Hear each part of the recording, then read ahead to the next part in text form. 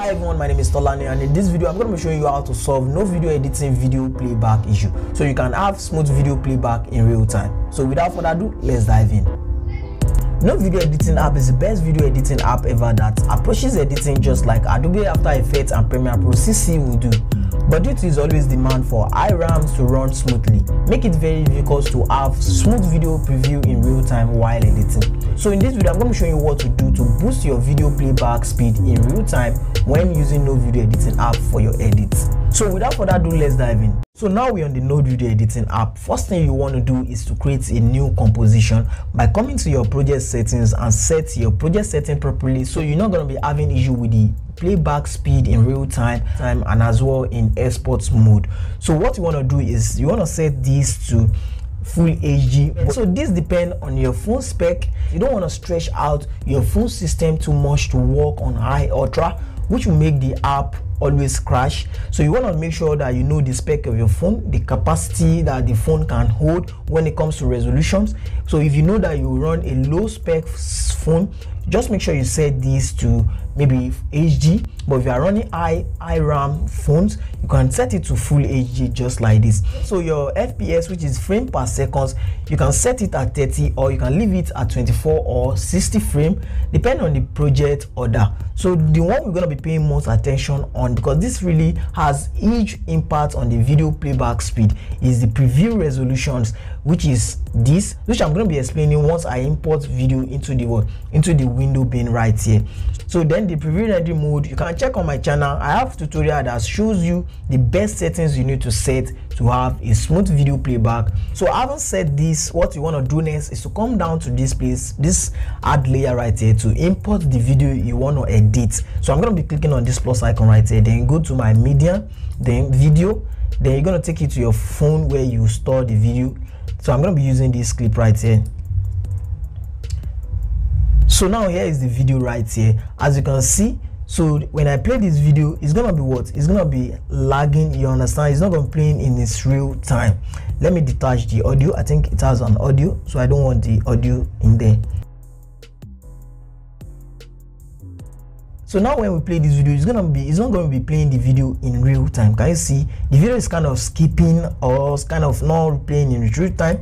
So we want to fix this issue so we can have fast video playback in its real time. So for a video to have smooth video playback in its real time, you need to know this. If you are using video export from other app, you want to make sure that they are not export with 4K high quality video, because this might affect the video playback. The next one you need to note is that if your project has 4K quality video, you want to make sure that they are not overlap each other in this timeline right here, because this also can have huge impact in the video playback. So having known all this, what you want to do now is you want to know the information of this clip right here, to know the quality, so you can know what steps to do. So what you want to do is you click on this 3D line right here and go to order, then you go to this information right here.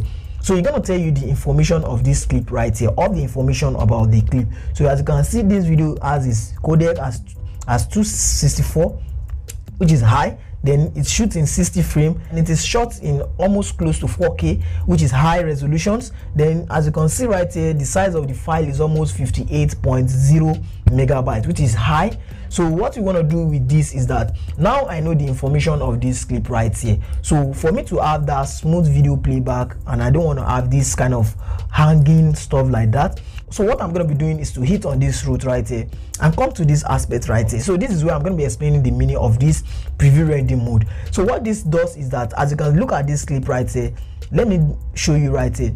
So when I change this preview ready to like 100, as you can see right here, it's going to be having a high resolution preview, because I'm going to be previewing this in high resolution. So when I change it to about 10, can you see how choppy it looks? That is the function of preview resolution. This preview resolution has nothing to do with the final output of the video resolution. So this is just basically how you want to preview when you are editing this stuff, how you want to see it, maybe you want to look at it.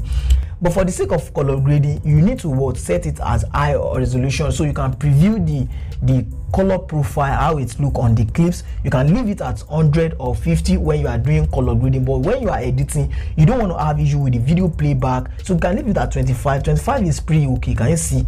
So this is how you can do that. So when I play it, I'm going to be having is nice smooth compared to before. So when I reduce it to like 10, so as you can see, the speed is a little bit different from when I put it at 25. So having put in all this and you are still having the issue with the playback, so what you want to do next is to come down to this video, click on the video itself, then come to this 3 line right here, then go down to this aspect right here that say order. Click on the order, then you want to see this option that say prefetch.